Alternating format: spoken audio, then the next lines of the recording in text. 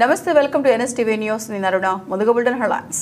గుంటూరు జిల్లా వినుగొండలో లాక్డౌన్ సందర్భంగా ఆగిపోయిన ఆర్టీసీ బస్సు సర్వీసులు పునః ప్రారంభం అవుతున్నాయి.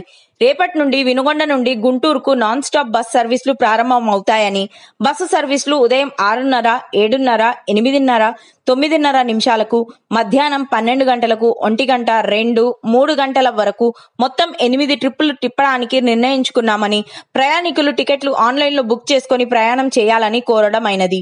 బస్సులో మొత్తం 40 సీట్లు ఉంటాయి. కానీ 29 సీట్లలోనే ప్రయాణికులు ప్రయాణం చేయవలసిందిగా ఉంటుందని, ప్రతి ఒక్క ప్రయాణికుడు బస్సులో మాస్క్ తప్పనిసరిగా పెట్టుకోవాలని, బస్సు ఛార్జీలు కూడా మామూలుగా పాత రేట్లే ఉంటాయని, ఎక్స్ట్రా రేట్లు ఏమీ ఉండవని అన్నారు. ఇది గమనించి ప్రతి ఒక్క ప్రయాణికుడు ఆన్లైన్లో టికెట్ బుక్ చేసుకుని ప్రయాణించవలసిందిగా డిపో మేనేజర్ కె హనుమంతరావు విజ్ఞప్తి చేస్తున్నారు. ఆన్లైన్లో బుక్ చేసుకుని ఫోన్లో మెసేజ్ చూపించిన వాళ్ళు మాత్రమే అలో చేస్తాం. తర్వాత మాస్కులు విధిగత ధరించాలి. బస్సుల్లో 29 సీట్లు మాత్రమే ఉంటాయి. యాక్చువల్గా 40 సీట్లు. ఈ భౌతిక దూరం దృష్టి పెట్టుకుని సీటింగ్ మార్క్ చేసి 3 వరుసల్లో పెట్టాం.